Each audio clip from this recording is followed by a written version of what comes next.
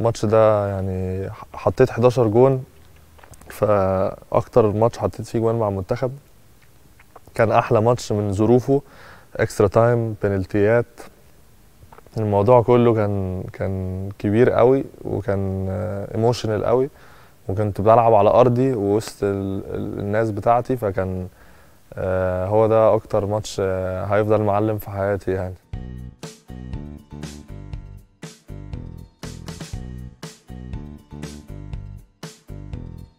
انا اتولدت في القاهرة. كنت بلعب في نادي اسمه نادي الجزيرة، نادي يعني صغير شوية بالنسبة لبقية الفرق اللي ممكن نبقى عارفينها في أوروبا. كنت بلعب هناك وأنا صغير، بس مع أصحابي، اللي هو فكرة اللي أنا ألعب بس عشان الرياضة. كان بابايا كان بيلعب، كان بيلعب في الزمالك، بس هو خلاني ألعب في الجزيرة على أساس إن أنا بلعب جرب كل الرياضات. بعد كده حبيتها أكتر. كان عندي كتير أكيد. كان عندي في مصر وفي أوروبا. في مصر كان الأحمر، كان حاجة كبيرة جدا. حسين زكي كان أول واحد يعتبر احترف وسافر ولعب في سويداد ريال. كان برضو من الأيدلز ساعتها. كنت اتفرج بره في لازاروف وكيم أندرسون. الحتة دي في الباك رايت كان في كاراباتيتش، هانسن. كل دول كانوا يعني هاندبول ايدلز. من اصعب المراكز اللي موجوده في اللعبه. الباك عموما صعب، عشان اكتر واحد بيخلق فرص للي حواليه، اكتر واحد بيلعب مع اللي قدامه، بيلعب مع اللي جنبه. مش سهل، اللي انت مش بس بتاخد الكوره او مش بس بتديها، انت بتعمل كل حاجه. والصعب ان هو دايما بيبقى الشول عددهم مش كتير، فان انت بتبقى باك رايت اشول، فدايما بيبقى المسؤوليه عليك، اللي انت ما بيكونش فيه منك كتير، اللي انت لو انت كويس لازم تبقى كويس قوي. عندي كذا كي مومنت اعتقد.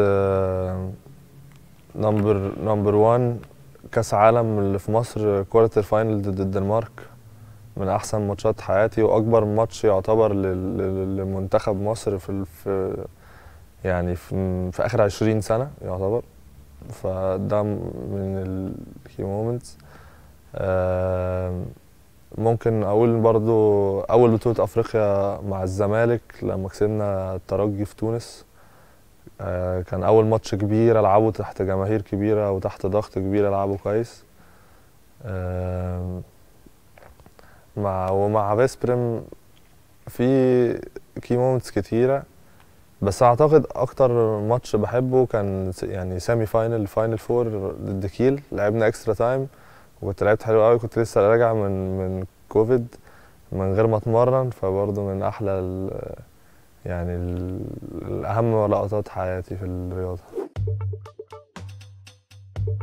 عندي حاجات كتير قوي، يعني لسه ببتدي. عندي قدامي حاجات كتير عايز احققها. يعني حاسس ان انا سني صغير، ولكن اوريدي وصلت اللي انا ابقى موجود بس بشكل اساسي مع منتخب، بشكل اساسي هنا في فيسبريم، من اكبر الانديه في العالم. بس حاسس ان لسه في كتير عايز اثبته، لسه في وقت كتير عايز افضل العب في نفس الليفل فيه واقدم حاجات مختلفه. يعني الجماهير والناس تتفرج عليا شافت حاجات كتير من اللي انا بعملها، بس لسه ما شافوش حاجات كتير قوي عايز اعملها في الماتشات، وحاجات كتير قوي عايز اعملها في البطولات. فلسه عندي حاجات كتير قوي اوصلها مع المنتخب. نفسي اخد ميداليه في كاس عالم، نفسي اخد ميداليه في اولمبيكس.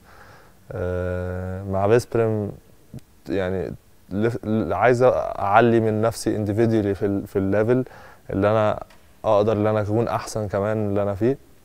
وكمان نفسي اكسب تشامبيونز ليج، يعني ده الحلم. كل يوم وانا بتمرن ببقى عايز اطور حاجه جديده، ببقى عايز اطور بحاول اتطور فيزيكلي، اللي انا ابقى اقوى في لعبي، ابقى اسرع في لعبي، ابقى يعني اجريسيف اكتر في طريقه لعبي سواء هجوما او دفاعا. كل الحاجات دي بعرف اتمرن عليها، لكن بحب اجرب دايما اللي انا اكبر السكيل سيت بتاعي. مش عايز لو انا دلوقتي بعرف اشوت كويس بالجامب، بحاول ازود شوت اللي اشوته من وانا واقف، بحاول انا بعمل فنتات كويسه في ناحيه معينه، عايز ازود يبقى عندي اكتر من كذا ناحيه عشان ما بقاش متوقع للي قدامي. عايز يعني في كل حاجه ممكن عندي كذا شوطه، مش عندي شوطه واحده بس، عايز برضو يكون عندي مهارات اكتر.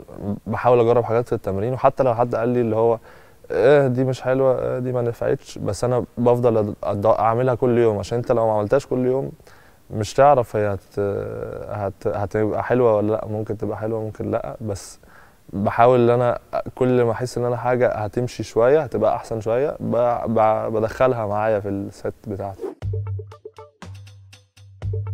كان في الاول كان صعب طبعا.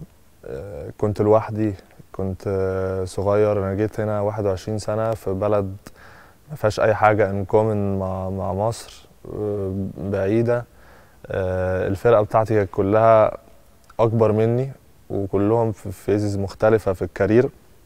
بس يعني احسن حاجه عملتها اللي انا عرفت، يعني الحمد لله كان عندي الناس اللي حواليا في الفرقه والناس حواليا في النادي ساعدوني كتير، انهم قدروا يدخلوني في المدينه، يدخلوني في كده في الحياه.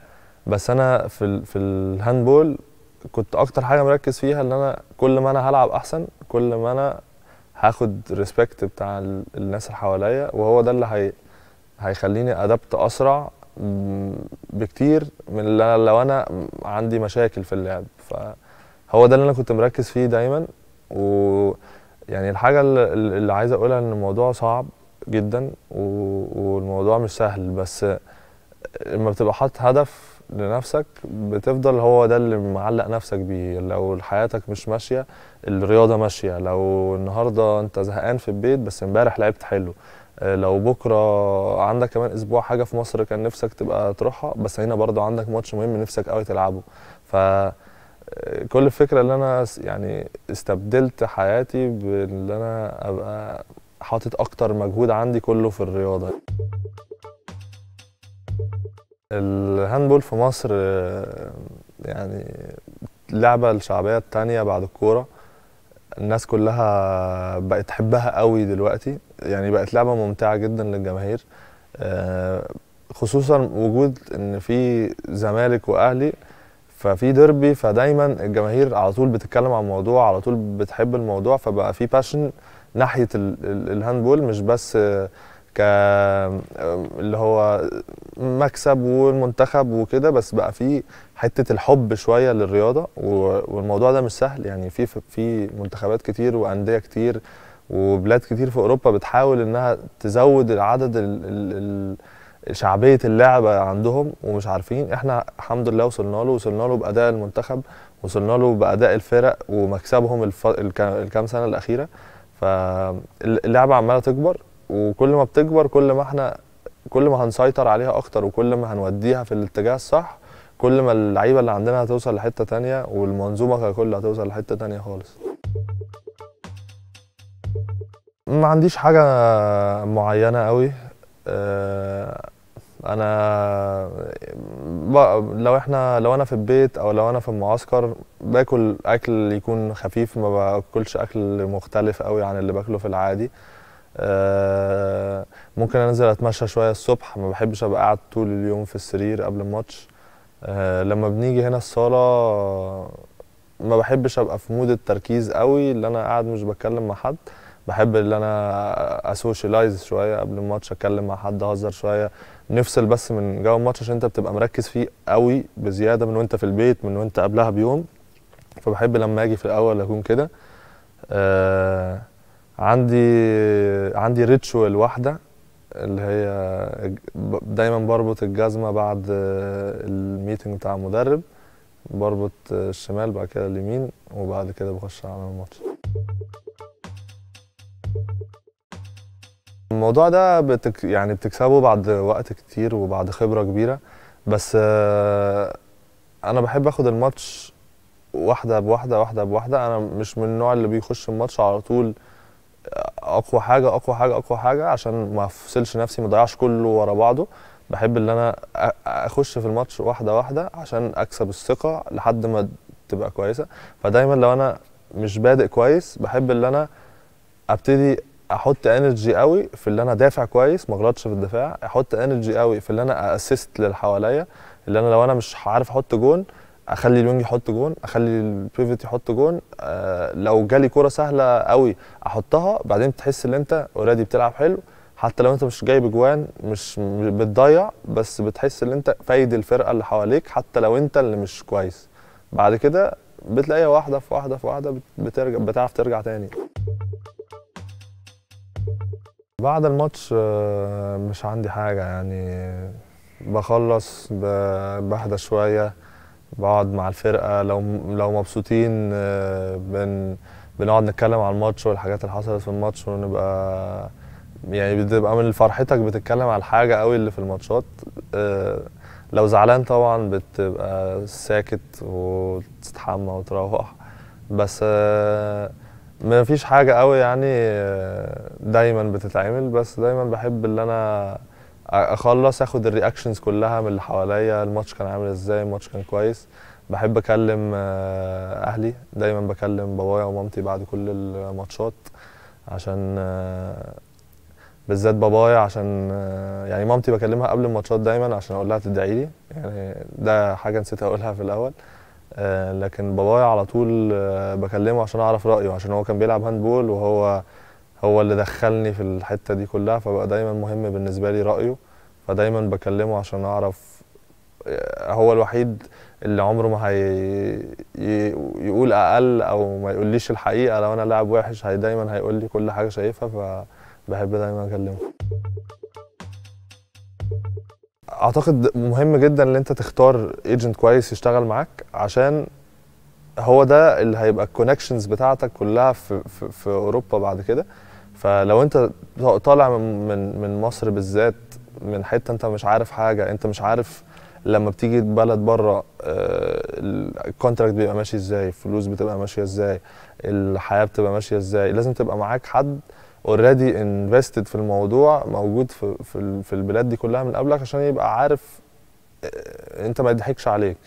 ف ده مهم جدا ان انت تختار حد كويس. وانا الايجنت اللي اشتغل معايا من الاول كان مهم جدا ان هو دايما يعرفني قيمتي الحقيقيه في الماركت اللي انا دلوقتي. هو ده شغلك، فانت ما ينفعش تفضل مكمل مع حاجه معينه مثلا عشان هم بيقولوا لك كذا كذا فانت حاضر حاضر. لازم تبقى عارف هم هيدوك واحد، يبقى هو عارف الواحد ده انت تستحق ولا لا، انت تعرف تجيب اكتر ولا لا، ده الجود مومنت اللي انت تكمل ولا ده الجود مومنت اللي انت تمشي. هو برضو لازم يكون، لو هو افضل يكون كان عنده فكره وعنده ولعب ان هو يعرف يفيدك ان وين از ذا جود مومنت اللي انت تفكر كويس تمشي تقعد عشان هو يبقى فاهم برضو اللي انت وانت بتلعب في الملعب، هو عارف انت ادائك رايح لفين، الفرقه اللي انت هتروحها البروجكت فيها عامل ازاي، الفرقه اللي انت قاعد فيها بتنمو ازاي، عشان يعرف يفيدك لقدام. بابايا كان بيلبس 5 برضه.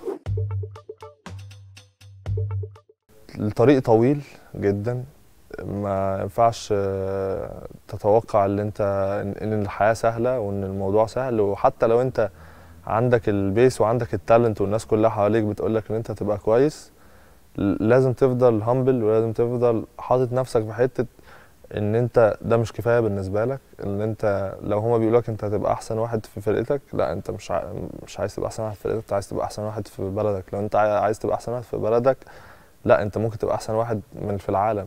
لو انت مش مصدق في الحوار ده، لا لازم تصدق، عشان لو انت ما صدقتش مفيش حد غيرك هيصدق. لازم تبقى دايما حاطط في نظرك اللي انت ممكن توصل لابعد حته، حتى لو حواليك ما يقولولكش ده. في الاخر هتبقى موجود في نادي صغير، كل اللي حواليك بيقولوا لك تلعب في مثلا في فيسبرم يوم من الايام، هتقول لا طبعا، يعني احنا فين وهم فين، بس لو انت مش مصدق ده من جواك عمرك ما هتعرف تروح. لازم تبقى مصدق كده، ولازم تبقى حاطط جواك اللي انت في يوم من الايام هتوصل لحاجه زي كده. فلازم يبقى عندك ثقه بنفسك كبيره، اللي انت عايز تحقق وعندك هدف توصل له. ولازم تفضل تسيت جولز طول ما انت ماشي، عشان تعرف ما تبقاش عمرك زهقان، تبقى على طول في حاجه جعان بتجري وراها، اللي هي توصلك اللي انت تفلفل الحلم بتاعك، او حتى الايجو بتاعك، اللي انت حققت حاجه كويسه. انا ما عنديش فكره قوي في الموضوع ده، لسه قدامي شويه. انا بحب حاجات كتير، يعني انا مش منحصر في الهاندبول بس، فعندي حاجات كتير ممكن ابقى افكر فيها اللي انا اعملها. بس مفيش حاجه معينه مقررها من دلوقتي يعني، لا. عامة بحب دايما اسوشيالايز مع ناس بقى، انا يعني people's person شوية. بحب اخرج مع ناس، اشوف ناس جديدة، اتعرف على ناس جديدة. يعني دايما لما كنت في مصر كنت عادي جدا في اسبوع واحد هقعد مع 7 يعني شلل مختلفة، عشان انا بحب كده. يعني انا مش عنديش هوبي اللي انا ابقى بحب حاجه معينه او بلعب رياضه معينه مثلا، او بروح العب حاجه معينه، بس بحب ابقى اراوند ناس مختلفه، ناس جديده تديني افكار جديده. يعني بحب احسن حاجه اللي انا اتعرف على ناس اكتر يعني. ماتش الدنمارك ومصر، كوارتر فاينل كاس عالم اللي كان في مصر في 2021. الماتش ده يعني حطيت 11 جون، فاكتر ماتش حطيت فيه جوان مع المنتخب. كان احلى ماتش من ظروفه، اكسترا تايم، بنالتيات. الموضوع كله كان كبير قوي، وكان ايموشنال قوي، وكنت بلعب على ارضي ووسط الناس بتاعتي، فكان هو ده اكتر ماتش هيفضل معلم في حياتي يعني.